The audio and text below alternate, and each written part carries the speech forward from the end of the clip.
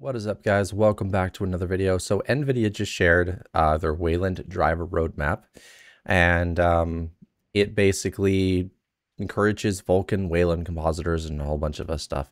We're going to try to go over it, and I'm going to try to keep my sanity when doing so. So let's jump into this real quick. So as you can see, there's the title. At the Xorg Developers Conference, XDC 2024, happening this week in Montreal, NVIDIA shared a roadmap around their Wayland plans, as well as encouraging Wayland compositors to target the Vulkan API, which I also completely friggin' encourage. Mutter's doing it. I think Mutter's already kind of partially switched. Not too sure on that one fully yet, but Austin Schaefer and James Jones of the NVIDIA Linux Unix team presented at XDC 2024. Excuse me. I forgot I had that on. Now, so we're going to go over these one by one because I want to open the image in a new panel. And we're going to zoom. So explicit sync has finally landed. GL native and X Wayland. Vulkan is supported. Contributed Mutter and X Wayland implementations of the libdrm sync. You know, we finally got rid of explicit sync, and thank God for that. It was an awful implementation. We are continuing to work through the reported issues, which is true they are.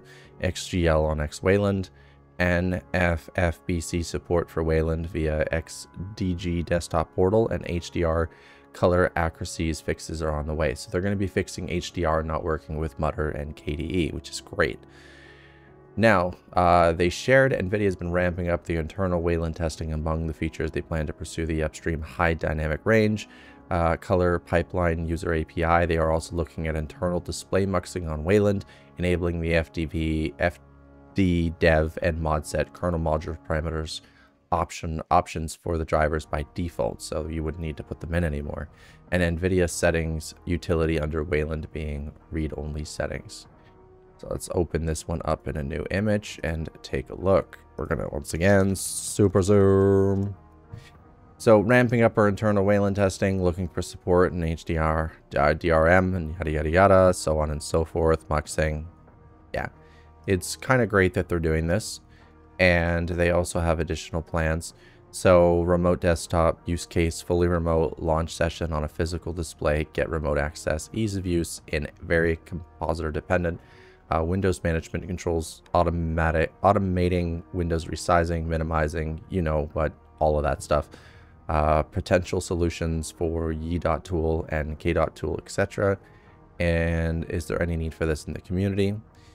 And yeah, this is pretty cool. And then they went on to Vulkan. So why Vulkan? Vulkan's explicit design can be advantageous for implementing compositors. Who's this talk for? New compositors and compositors with multiple supported APIs. Not suggesting every compositor should switch. Vulkan is a perfect silver bullet. Okay. Goal is to promote discretion. Great. Devices in Vulkan, so multi-device awareness, physical devices, emulating device groups, VQs, etc. No need for tracking current contexts, you name it. There's just so much stuff that they want to do. And honestly, I'm really impressed with the fact that they want to do all this, and it's like we can probably expect a new driver this week or next, or possibly on the 20th is my guess, 21st, maybe even the 14th, because that's a Monday. I mean, it would all add up with everything that's going on, and a new driver would be very welcome. It's going to fix VRR on multiple displays, HDR on multiple displays. It should fix a lot of weird little bugs, and I think that would probably be the most epic thing. And I guess this goes against all those people that are literally saying, hey, guess what? NVIDIA's not working towards better Wayland support. This is called being wrong, and as long as you're man enough to admit that you're wrong, I mean, I'm totally with you. So again, there it is. So this is the PDF I'm going to link in the description below, all about the advantages of Vulkan. And you can pause at any time if you want to read it this way, it'll be there.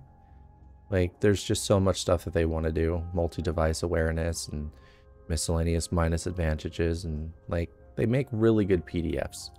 And I'm really kind of happy to be an NVIDIA user when most people wouldn't.